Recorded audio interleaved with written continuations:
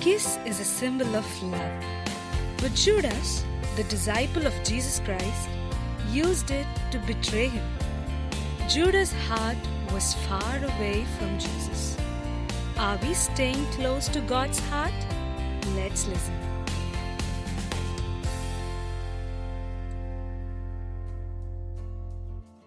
Dear friends, today I want to talk to you about the kiss of Judas.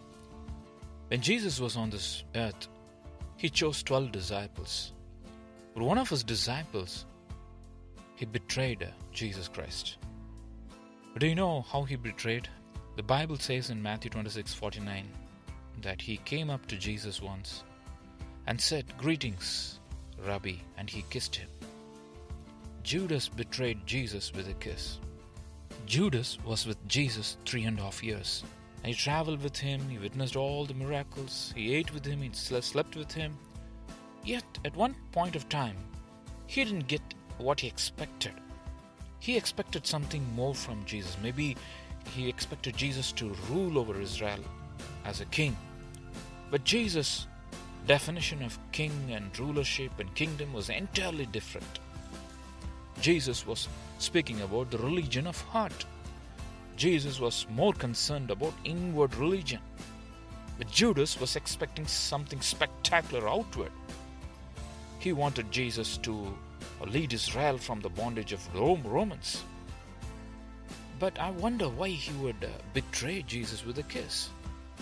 He could have shown him, or maybe he could have bet him that would be far better. He confided with Jesus' enemies. People were trying to find fault with Jesus, and the spiritual leadership of those days, they want to arrest Jesus and kill him. And Judas gave them an opportunity. He could have deserted his master. He could have said, "I do not need Jesus. I will not follow him." Even we read in the Bible that many did not follow Jesus once they were following him. But as they were hearing Jesus more about self-denial and repentance, many did not follow. They even told that this teaching is very hard, and they did not follow him. Judas could have stopped following Jesus Christ. Rather, he took a different route.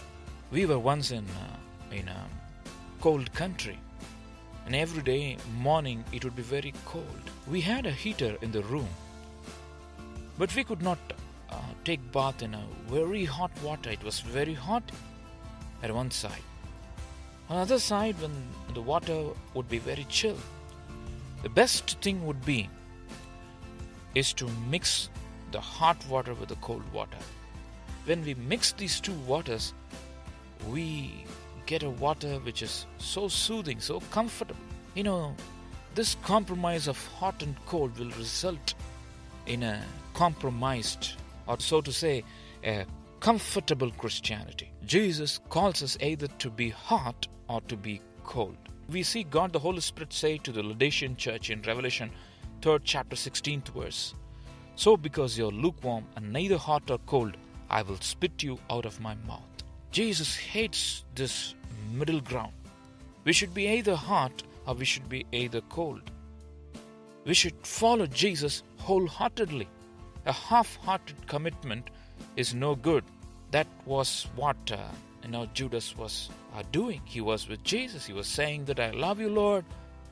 I praise you, Lord." He was going to church in colloquial terms.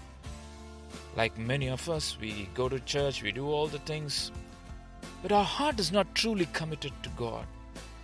That's what God says in Isaiah 29:13, "Because this people draw near with their mouth and honor me with their lips, while their hearts are far from me."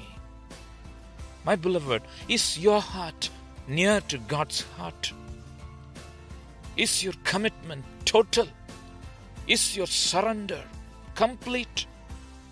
I committed as a missionary and went to a northern state. And there was a senior missionary waiting for me. And she prayed for me in this fashion. She used these words, "Lord, make his commitment grow deeper and deeper." Now I couldn't understand those phrases at that point of time. But later I realized that I need to grow in my commitment. How can I grow in my commitment? It is not growing upper and upper. It is coming down and down. It is growing deeper and deeper. It is emptying ourselves more and more. It is denying ourselves more and more.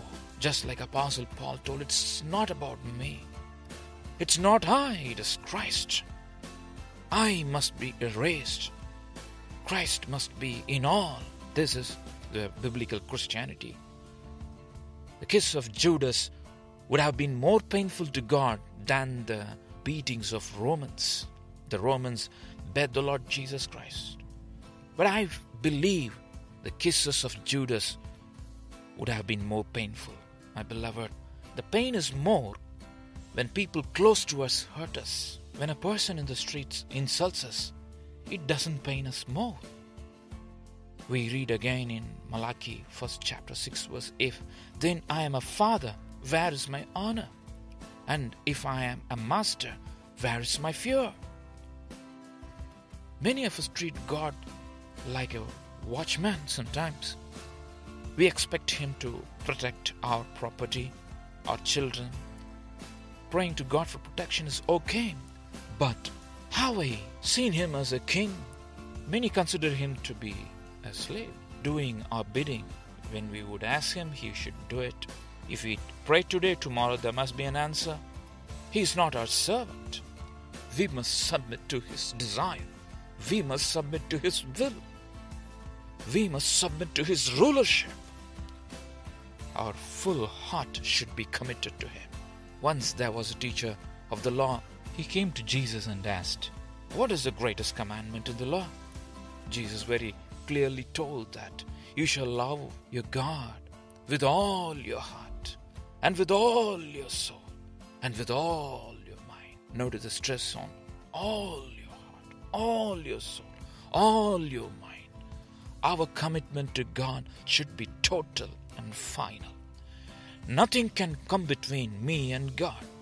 Everything that comes between you and God is an idol. You should throw that off from your life. It can be a relation, it can be a habit, it can be a profession. Nothing matters more than Jesus Christ. Let us not love our God with a kiss of Judas, but let us love the Lord with all our heart, keeping in mind that He gave His life for us. The only thing I can do is submit my entire being, entire will into His hands and ask Him to lead Him. Shall we pray? Loving Lord, thank you for this beautiful time. Thank you for all the people who heard this message. We commit once again, O Lord, that we are your servant and slaves. We commit to do your bidding. We commit to hear your voice. It's not our desires that count. It's not our will that counts. It is your desire that counts. It is your will that counts. You have given us everything. We commit our life in your hands, O Lord. In Jesus' precious name, as this prayer. Amen.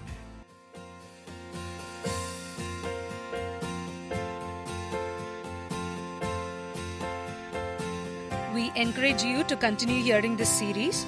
For regular updates, subscribe at www.bymonline.org. God bless you.